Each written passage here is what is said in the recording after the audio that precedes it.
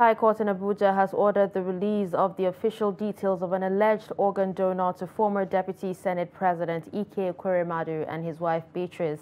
Justice Inyang Ekwo, who gave the order in a judgment delivered on Friday, directed the Nigerian Immigration Service, the National Identity Management Commission, and 2 commercial banks to release the details in their possession to the couple. By the court order, all official information in relation to the donor, including the account opening package, are to be released to Senator Ekweremadu and his wife to ascertain his real age. This followed an originating summons filed by Senator Ekweremadu and his wife through the counsel and senior advocate of Nigeria, Adeboyega Awomolo. The couple are being detained by the United Kingdom authorities over allegations of conspiring to bring a child to Britain for organ harvesting, with the donor said to be the victim.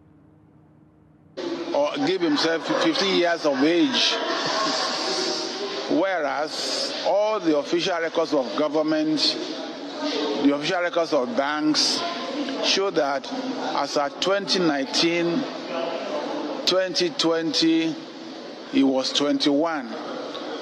Also, it's more than 21 now.